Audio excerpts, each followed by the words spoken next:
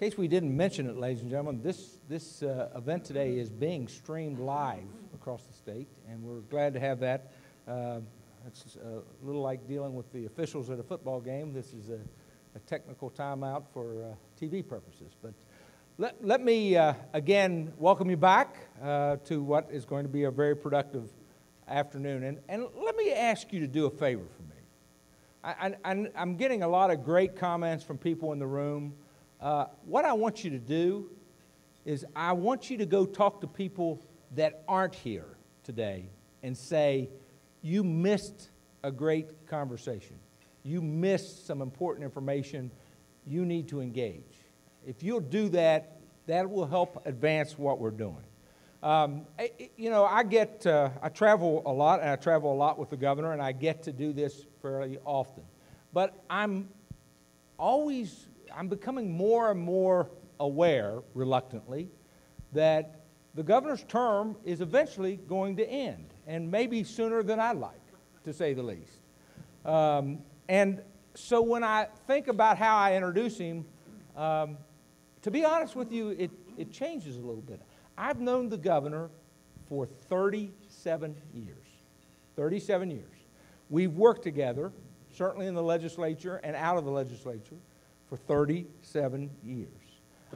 He served as my finance chairman when I was president of the Senate, and I'm now serving as his Secretary of Commerce as he serves his terms as governor. It has been a great relationship. We've watched each other get married, have kids, and I'm incredibly appreciative of his friendship. But I got to tell you, he has a really tough job. People kind of miss that. Everyone's always looking for what he's doing for them. The truth of the matter is he has a very, very tough job. And Houston, we have a problem. Houston, we have a problem. Houston, we have a problem. It says I have a problem. Houston, we have a problem. It'll wait. Governor Tomblin, I have never known anybody more passionate about the place he lives. We all have our homes across the state. We all have loyalties to the local high school we graduated from and the college we went to and all of those things. And I've worked with those type of folks all my life. But I've never worked with anybody more passionate about his home and the region in which he comes. I've never known anybody more embedded in the history and the culture of his home than Governor Tomblin. He has a really nice house on the river. It's very picturesque. And he doesn't miss an opportunity to come home to Chapmanville, to his house, to put his head on his bed in the community in which he loves. And so when this series of events started to occur in West Virginia, it really isn't surprising to me that one of the governor's most obvious characteristics kind of slipped by the way.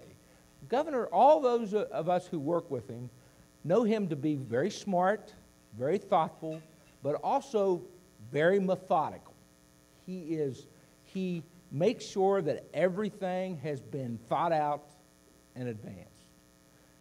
He hasn't been methodical about what's happening in the southern coalfields of West Virginia. He has been passionate. He has been driven. He has driven others to react. And so today's event is really Governor Tomblin's event. And it's Governor Tomblin's event because as sad as I am about his term wrapping up, I know the governor is very much aware that his time is limited in this role, and that if there's going to be a great success in southern West Virginia, it can't be all about him. And so that's why he's brought you all together. That's why he is driving this train. That's why he is soliciting and working on strategies.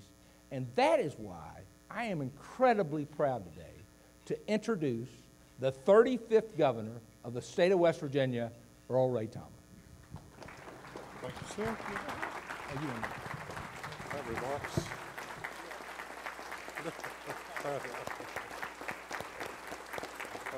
Thank you. Well, good afternoon, everyone. I'm very pleased to. I'm what?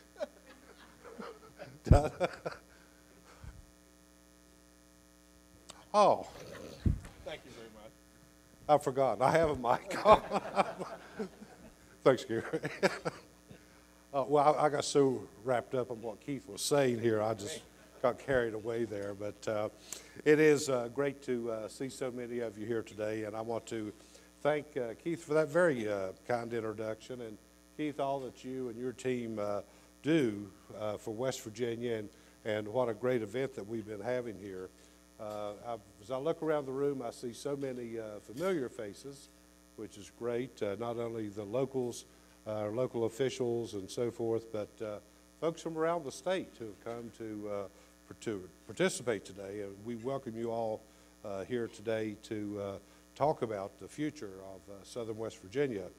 I've been told that this morning's sessions were very good, and we certainly appreciate those participants also. Also, as I said, I want to thank the West Virginia Department of Commerce for organizing this event, the Logan County Chamber of Commerce, and all of you today for making this roundtable discussion a great success. As a governor and as the son of these southern coal fields, finding ways to strengthen our coal communities is a topic that, as Keith said, is very important to me. And I know it's equally important to each of you in this room and to our business and our families who have called this area home for many generations. I know that times are tough now, but as we fight for coal jobs and continue to offer our support and retraining for our miners and families, we must also look toward our future and find ways to create opportunities for Southern West Virginia now and for many decades to come. And we know there are challenges ahead, but I'm confident that together we can begin the productive conversations and develop a plan to revitalize Southern West Virginia. Today's panel discussions have been designed to inspire new ideas, and I hope that you found our morning sessions helpful and informative. And I encourage you to stick around for this afternoon's session, which I know will be great too, and stop by our exhibitor booths on the outside to learn more about numerous programs that are being discussed here today. As we work together to create a plan to revitalize Southern West Virginia, I'm glad to be here to talk more about the Hobet project that I announced during this year's State of the State address. I'm passionate about this project because I believe it has real potential to define the future of this region of the state, putting hardworking West Virginians back to work, strengthening our local economies, and to serve as a model for similar projects across the region. And today I've asked two familiar faces to join me to share more about this exciting project. First, I'm sure most of you in this room knows, if not all of you, Gary White, who has years of experience with the coal industry and as interim president of Marshall University. He launched a partnership with WVU to engage our state's higher education community to bring this project, the Hobet project, to life. And Gary's with us today to share more details on their role. And also today with us is Tom Clarke. And Tom and his team from the Virginia Conservation Legacy Fund, or if you want to shorten it, call it VCLF. Took me a few weeks to get those initials right, but VCLF is much easier to say. But they are now continuing the mining operations at Hobet over near Danville and are working closely with the state and local landowners to come up with the best plan to develop this site. So gentlemen, I thank you for joining us for today's discussion and for your help on this very exciting project. As I mentioned earlier, Southern West Virginia is my home, but it's home to many of you also. And today we're just going to sit here and talk about the vision for the Hobet project and what it could mean to the people who call all these hills here home. We want to hear from you as well, so once the discussion portion of our keynote wraps up, we're happy to answer any questions that any of you may have. So we'll get it started now, and I'll kick it off by saying that You know, I've stood at this podium in this beautiful facility here at Chief Logan State Park many times, and I'm sure that for those of you who it's your first time here, I'm sure you were probably surprised when you walked in and saw what a great facility this was.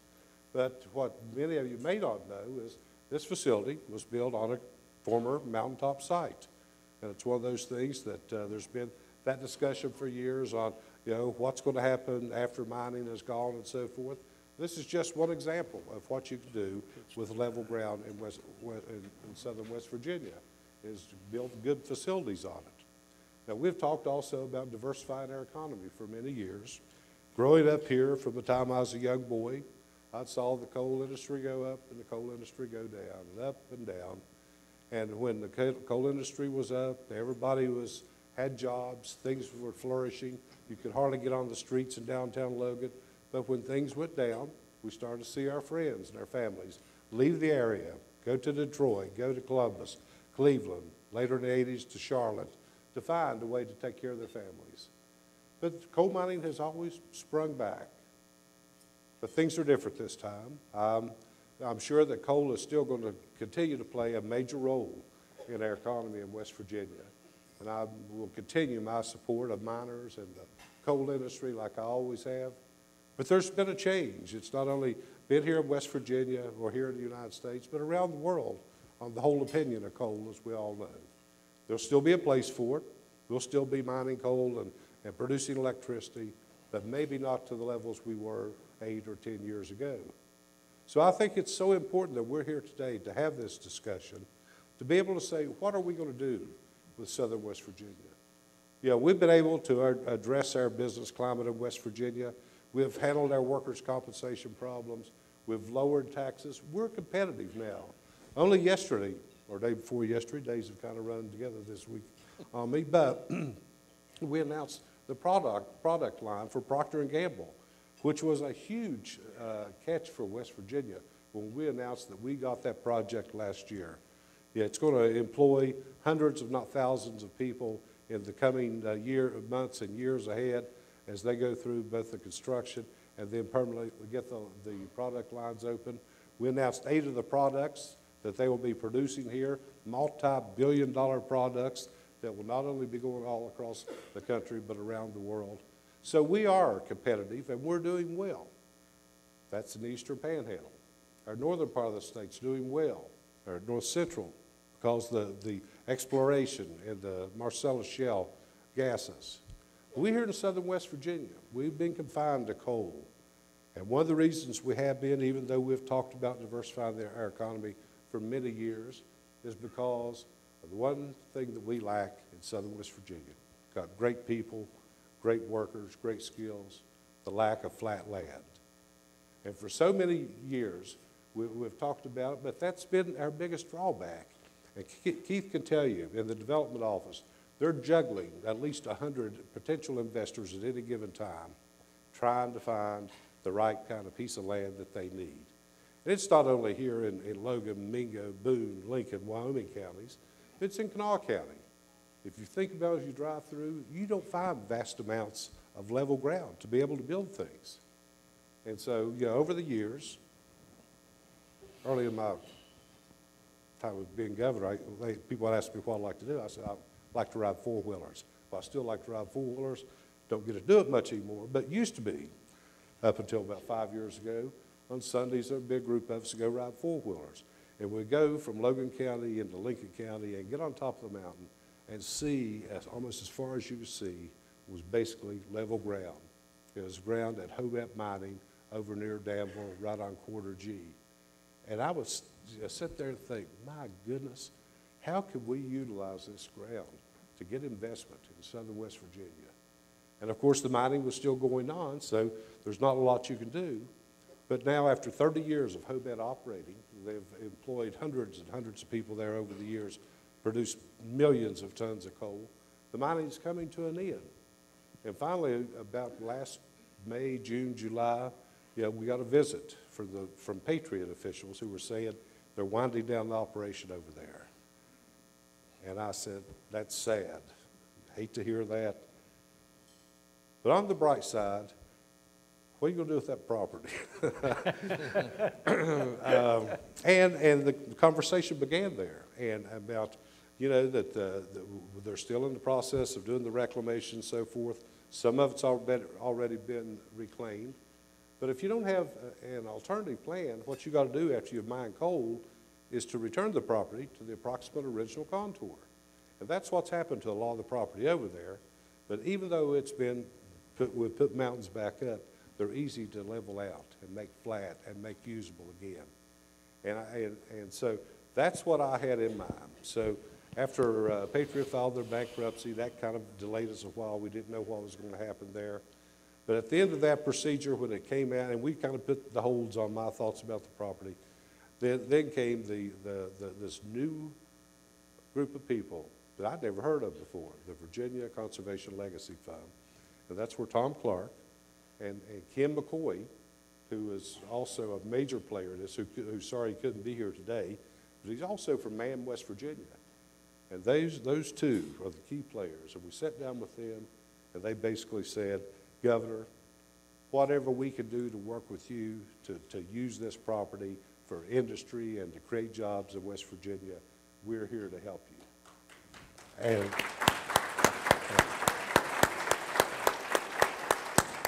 obviously, with that said, and they got control of the vast majority of all that property over there. That was music to my ears. So anyhow, we've been working diligently with VCLF over the past several months. We've been meeting weekly for the past 6 months or so with most of my administration and Gary and others, my Secretary of Commerce, my Secretary of DEP, my Secretary of Transportation, and members of my inner staff at the governor's office. I'm trying to figure out what we've got to do to get this thing up and going, and knowing all at the same time that the clock is ticking on my term. And it's one of those things, as I said in the beginning, I got a passion about this project. And so we have continued to work. We recently met with all the property owners there. Many of them have already agreed to donate or give their, or work with us toward conveying that property to West Virginia. Now just, you know, and I know that, you know, we're from different counties down here, but we got to forget the county lines. But what the good things about this piece of property is several things. First of all, the whole mining site's about 25,000 acres. About 12,000 of it has been mined or still at one end of it in the process of being mined or reclaimed. Now, if you talk about basically level ground, 12,000 acres, imagine how much that is. Just to put things in perspective, 12,000 acres basically covers the whole city of Huntington. If you just imagine that without any buildings or houses on it, that's how big of a piece of property we're talking about. We're talking about it's right on Quarter G, which is quickly becoming a major north-south thoroughfare. We're talking about railroad transportation. We're talking about a half hour from Charleston and from Yeager Airport.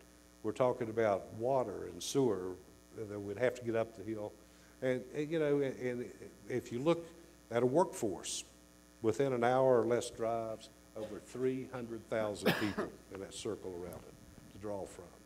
So those are the kind of things that businesses look for, you know, is access, you know, to the infrastructure that's out there, access to a good workforce.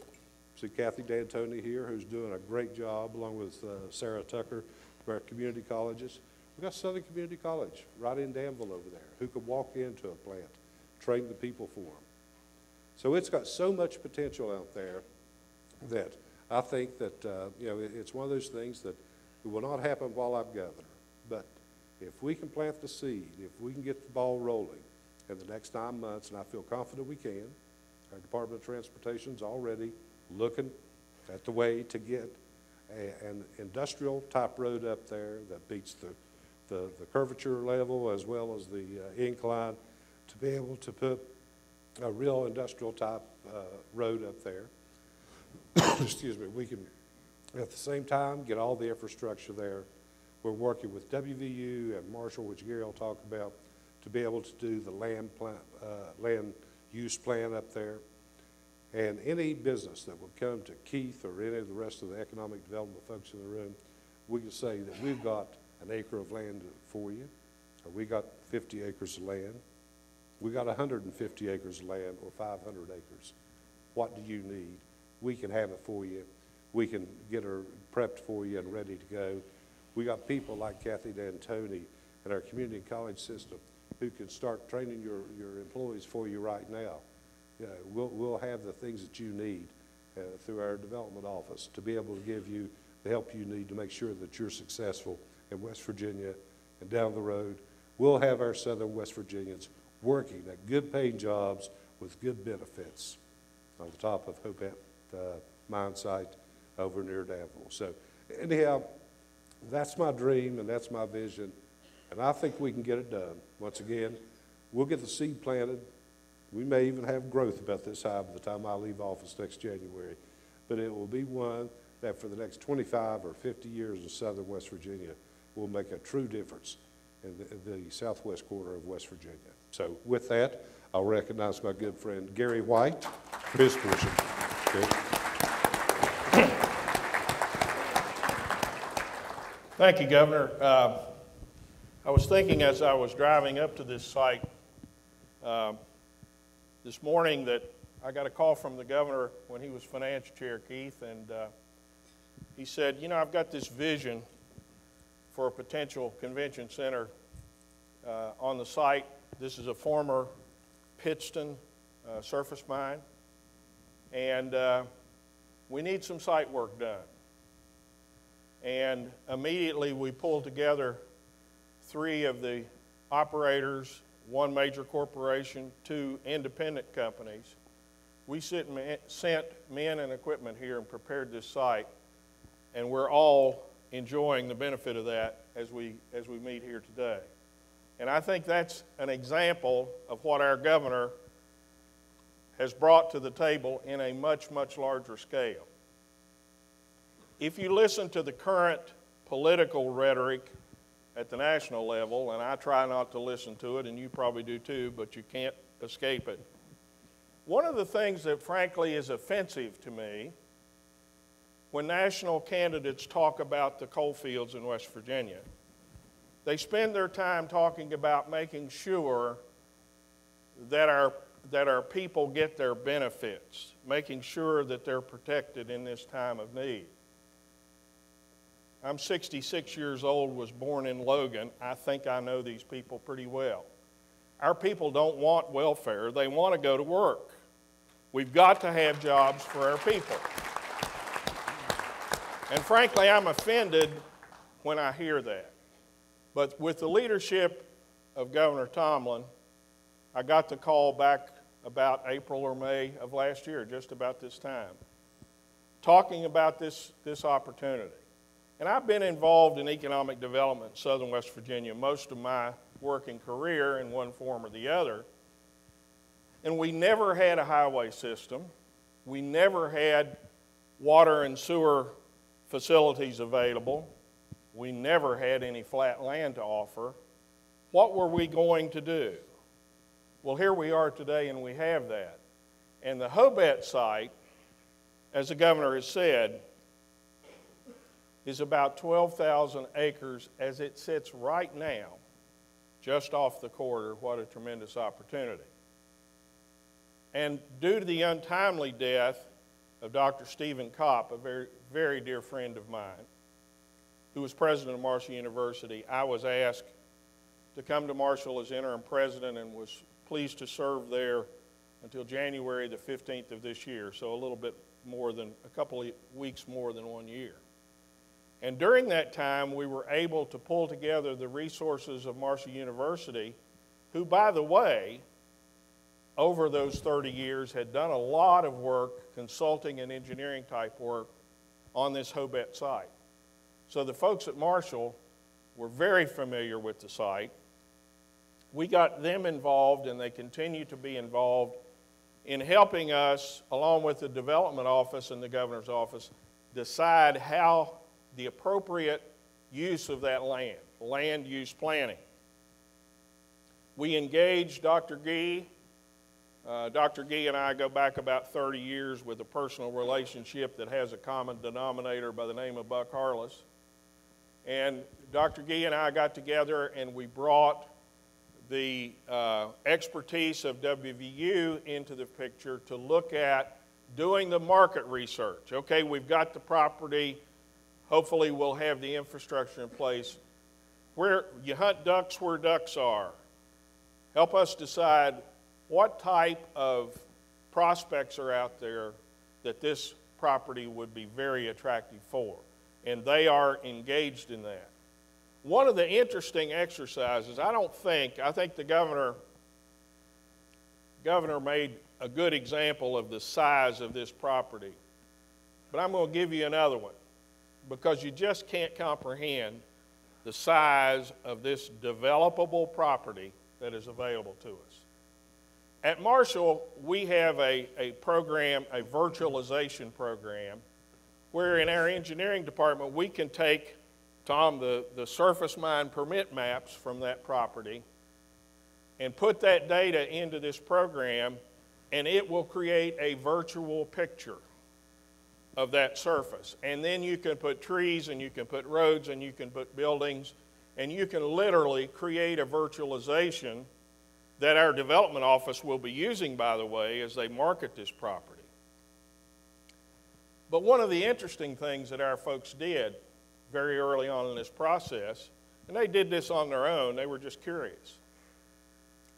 They took every major economic development project that has come to West Virginia in the last 20 years and placed that in that virtualization program on that property. You can barely find it. Toyota, Procter & Gamble. The list goes on and on. Every major, they even put Gestamp on there. The Charleston project. It's almost unbelievable, the opportunity that's available. The governor is making a major financial commitment to make this work. Marshall University is making a major commitment to help develop. I've volunteered my time and will continue. Been in this industry about 45 years, sort of know my way around, and particularly know my way around southern West Virginia. But this is the most exciting thing that we have seen in terms of taking southern West Virginia to the next level. We have a great workforce. We have a network of very successful independent businesses in southern West Virginia that are here because they grew up in the coal industry. They serve the coal industry. They're hydraulic shops and electric motor shops and other businesses that frankly are struggling right now because of the coal industry being where it is. We need to take that resource and redeploy it so that they can continue to serve the coal industry as it starts to come back. And I agree with the governor, it will be coming back to some extent. Not what we're used to in the past, but there will be a coal industry here. But let's help those businesses survive so that they're here to serve the new businesses that our Department of Commerce is going to bring. So it's a tremendous opportunity. It's an unprecedented opportunity.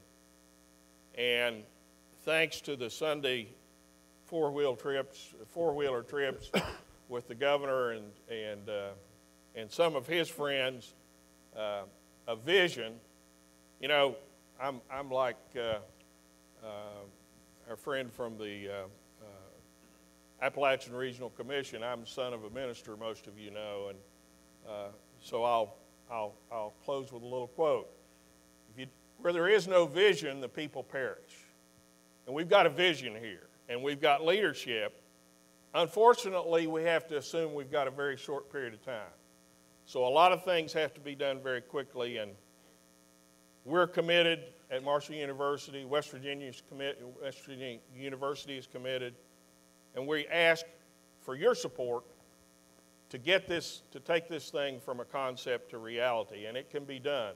It can be done in such a way that regardless of the leadership of this state going forward, it will be such an attractive opportunity that they will be compelled to continue that development and continue the vision that Governor Tomblin has brought. So I'm excited to be involved, and I really think this will go down in history as being the major development that will redevelop and redeploy the workforce in southern West Virginia for the future. So, and let me just say that Tom Clarke and VCLF have brought a new vision to what we would consider the post-mining land use of our land.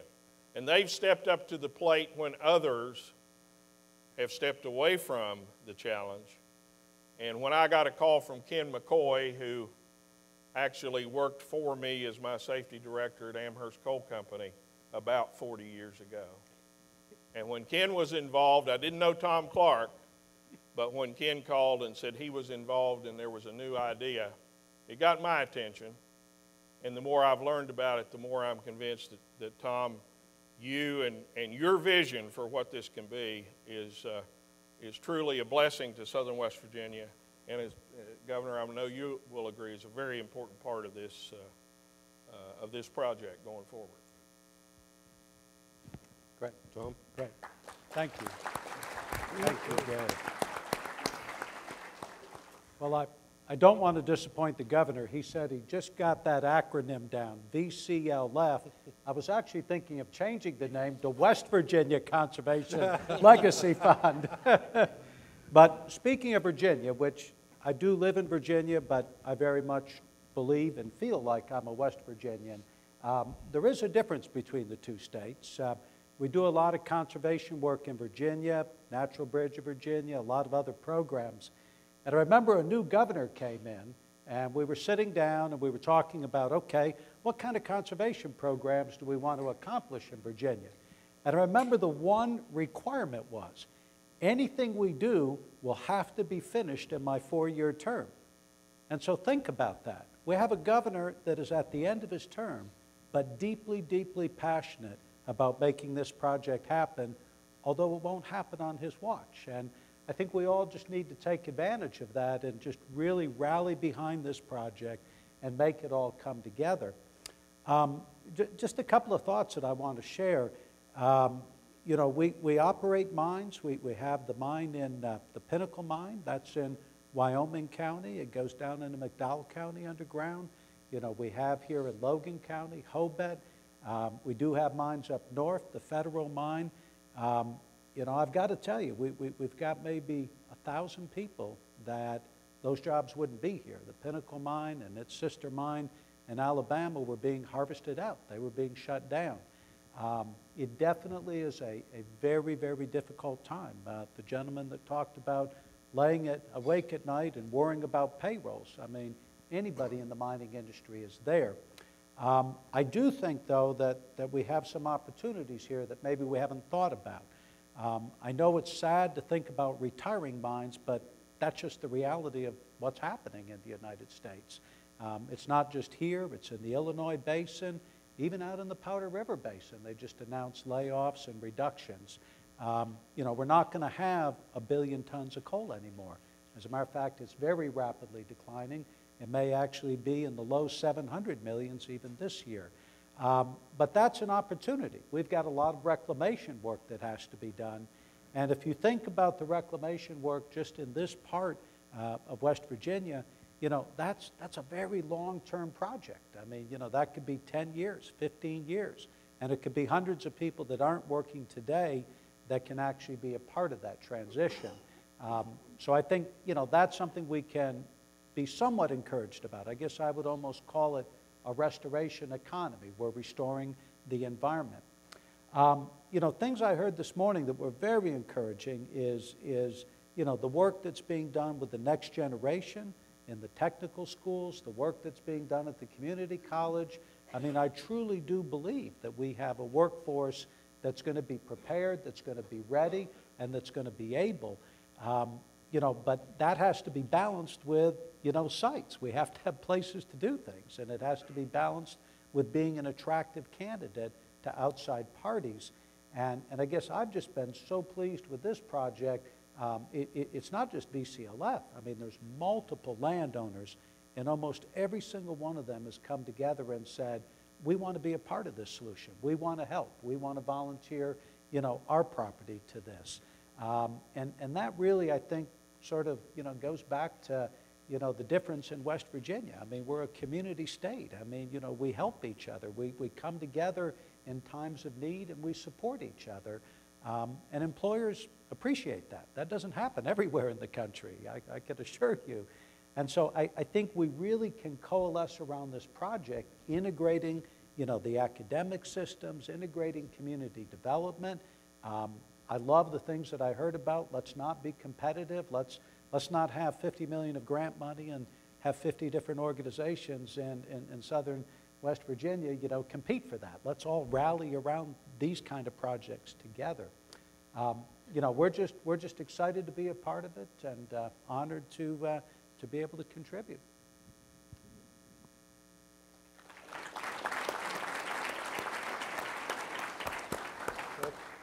Thank you, Tom and Gary, and we're now would take any questions any of you may have. Tom? Governor, I'm excited about your four-wheeling many years ago, and Gary, as I listened to you talk about this as the assets that we have now that we didn't have when you were growing up in Logan County, that just gives me a whole new sense of excitement. Jenny, one of our panelists earlier, talked about missing pieces. And so I wonder if you might comment, as you, to the extent you can, what may be the challenges that lie ahead, and how can we and those of us across the state best help put the pieces in place for this vision to become reality? Well, obviously, you know, your support, the positive support, you know, from a group like this, you know, especially the residents of southern West Virginia. You know, I've been able to discuss this with many people, and I think for those people who know what's been going on and the progress we've been able to make up to this time are very excited about the potential. You know, we're a little different maybe from Tom than others around the country, that, you know, that we're family, we're friends, we're, you know, cousins and everybody else, but yeah, this is where people grew up and they hate to leave. I don't know of anybody that really wants to leave, but obviously if you don't have a job, can't support your family, you leave. So, you know, I would just ask that, you know, as we go forward with this, we'll be calling on different ones of you to support us, to help us, and you know, be able to make this thing become a reality. As I said, it's going to take a few years. Gary and I have also talked about things. You know, we've got a lot of people from all over West Virginia who've been hugely successful nationally. And everyone we've talked to over the years, and Tom, you know many of those people, you know, they still have a fond place in their heart for West Virginia, where they got started, where they grew up, and so forth.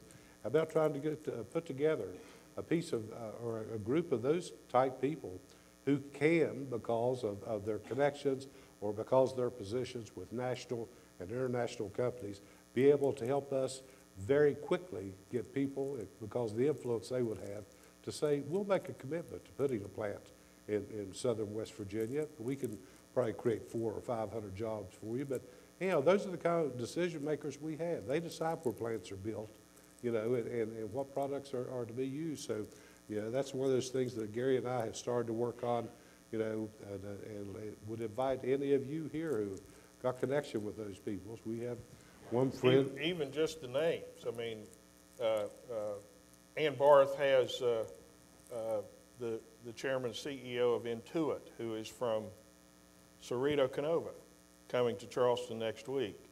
And we're going to be having a conversation with him. And that's just one of many examples. In fact, just to make the point, Joanne and I were seated at the table with him when he was honored for a large... That's Gary's Joanne. Yeah. Yeah, we'll have to watch that, don't we? Joanne and I were seated at the table with Brad Smith and his wife, and seated next to us was a guy from Clay County who happens to be the CEO of NetJets, with airplanes flying literally all over the world. He's from Clay County. I mean, let's think about who these people are and bring that list of people together, and I think some things can happen. I think the other thing I would say is the time between now and the end of Governor Tomlin's term is critical to get a commitment and actually get some dirt moving on the infrastructure that's necessary to make this work. We have to have an interchange, a major bridge. We've got to bring water and sewer and broadband up onto the Hobet site. If we can get that commitment, if we can get, pardon the pun, if we can get that in concrete, then it's going to be very difficult for those in the future. We also have a window of opportunity that's pretty narrow. Tom and his company are there doing work. They have men and equipment. We can utilize, they have volunteered their men and their equipment to do site prep and do the kinds of things that would cost millions of dollars if you had to redeploy equipment and people up there to do it. So we've got a lot of things to get done in a very, very short period of time. Just let me add one more thing to that is, you know, while we had, Keith, y'all may have discussed it earlier today, but especially for our workforce here, you know, I don't care what it is, if you're learning, you're advancing yourself out there. But we have millions of dollars because of the downturn of the economy here and so forth to do training, not only for coal miners themselves, but for their spouses, their kids, their families, if they have been displaced in any way by the loss in coal jobs. And there's several different programs. Got Russ Fry from Workforce West Virginia, who's here with us now today. But to give people, you know, while they're not working, get them involved with some kind of a training program, you know, whether it be basic education or mathematics or something that's generally accepted to help you make a better employee when the time comes. And I mean, this is a free education basically that you can get.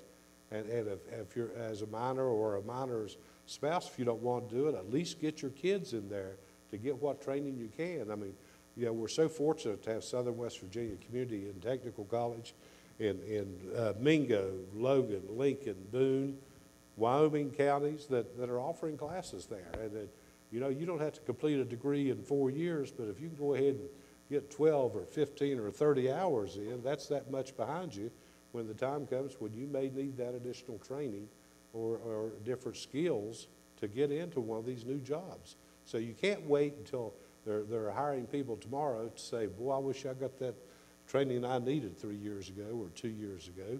Let's try to encourage our people to get as much education as they can right now.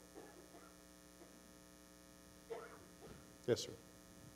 Governor, I want to appreciate what you are doing with your focus on Southern West Virginia, revitalizing Southern West Virginia, creating jobs.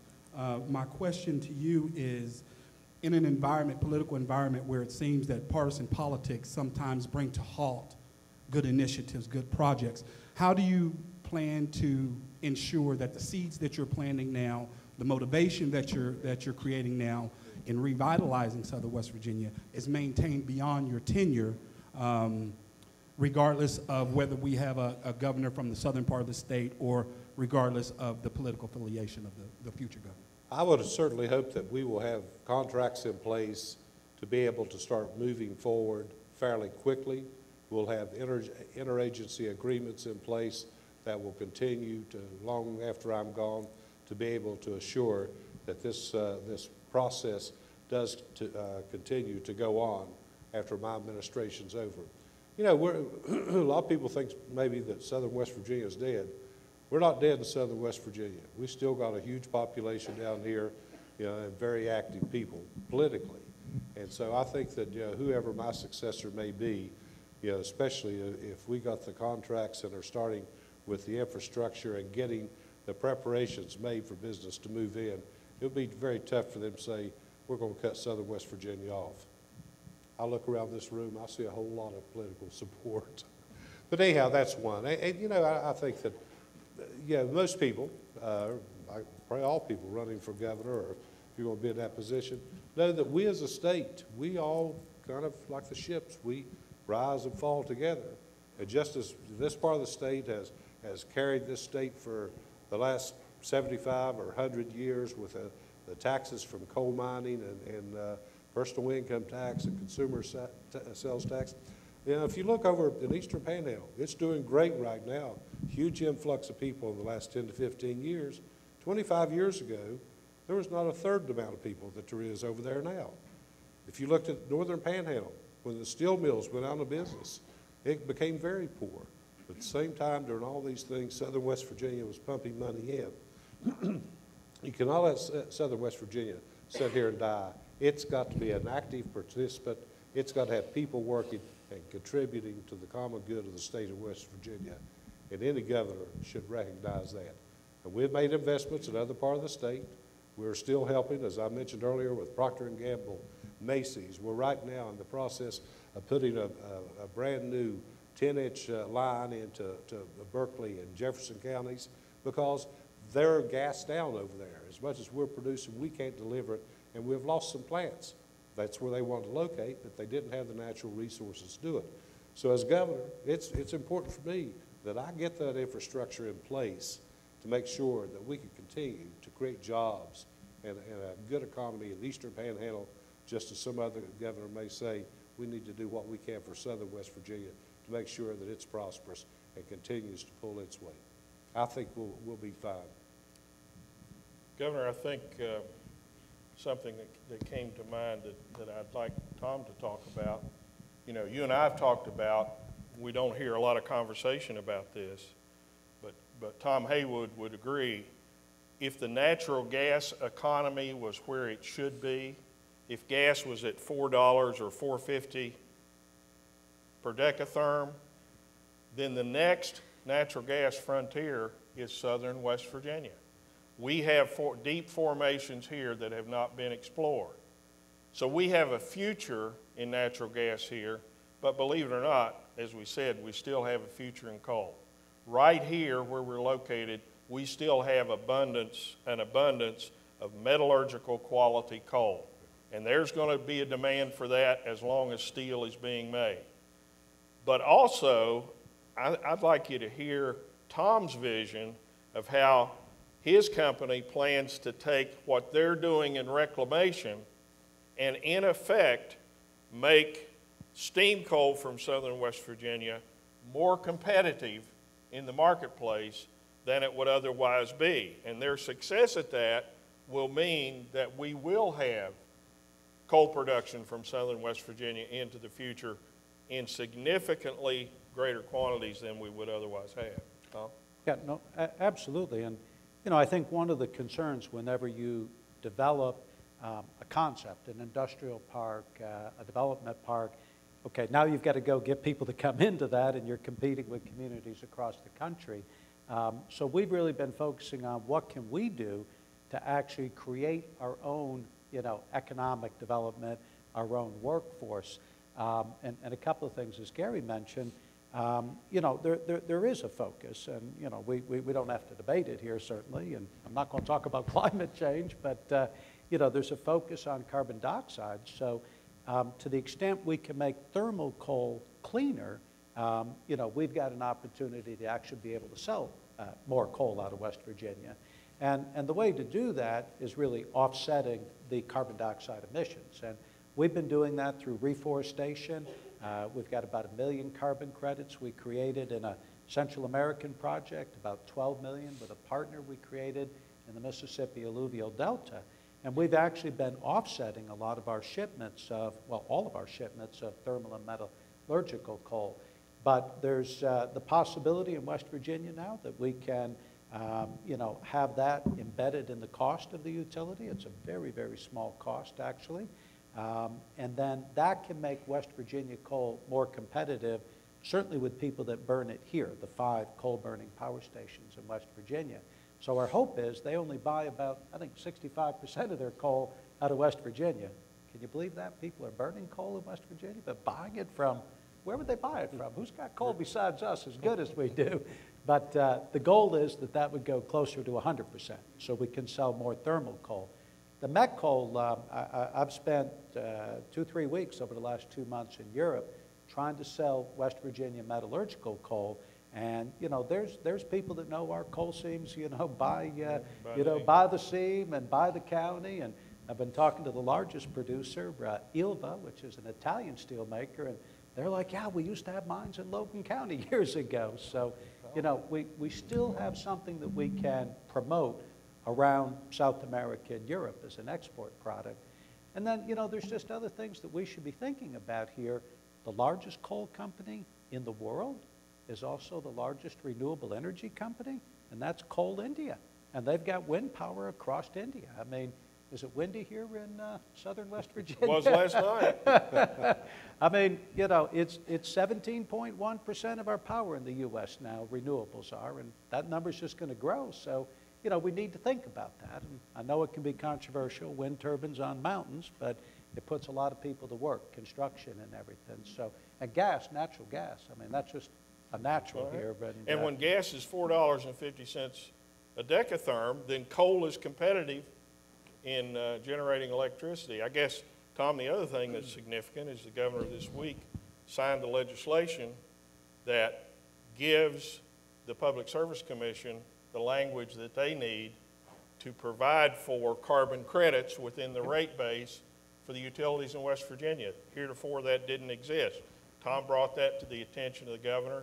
The legislation was offered and passed. And so we're setting ourselves up to make our coal more competitive in the marketplace with the reclamation work that Tom's doing, the replanting of trees and the carbon credits that generates. Then that credit can be applied to the per ton cost of coal and make our coal more competitive. of course, all those trees have to be planted here in West Virginia, too. Absolutely. Further questions? Comments? Ann?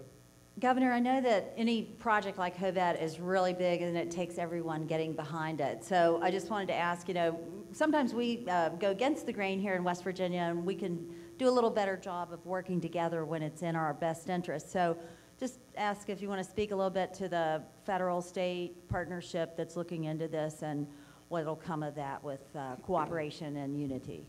Absolutely. We've been working. Obviously, we get a little trickle of money down from D.C. occasionally, but you know, a couple of different projects we've worked on. One was one dealing, and to be quite honest, I was very disappointed in it, but it was about a $140 million grant that we had looked at and applied for, and it was our understanding it was supposed to be to reinvigorate and help coal communities across West Virginia. Obviously, we were not selected for that, and some of the winners of that pot of money is about $1 billion they gave away, went to green spaces in California and different things, and zero to coal states. But anyhow, we're over that. We'll move on to the next step. Wasn't very pleased, and I let the president know I was not very pleased with it. But at the same time, I think, you know, there's still a lot of money with ARC here today. We've had the folks, Jim and Earl Gould, co-chair of ARC, on the HOBAT side over there. I think they were pretty impressed with what they saw.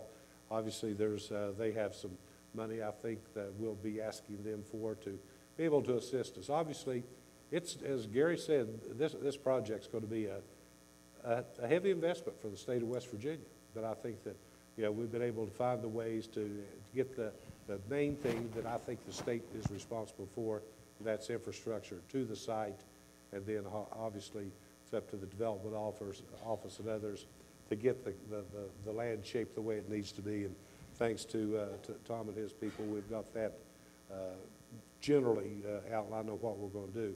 But I think that, you know, we will have a lot of federal participation. I have involved both our United States senators and Congressman Jenkins. They know, their staffs are very much aware of what we're doing, working with my staff, Brittany and Robbie Queen, been working out of my office on this. So they are very excited about it.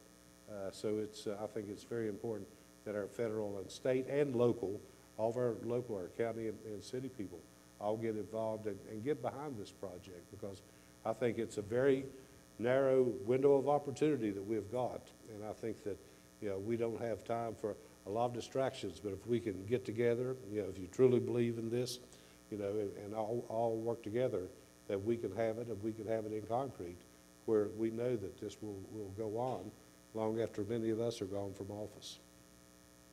Thanks. Well, according to Emily, it looks like the time is up. So anyhow, I appreciate Tom and Gary for being on the panel with me today. Keith, thank you and your team for a great job, and for everybody for attending today. We appreciate you being here. Ladies and gentlemen, please thank Governor of the State of West Virginia, Gary White, and Tom Clarke.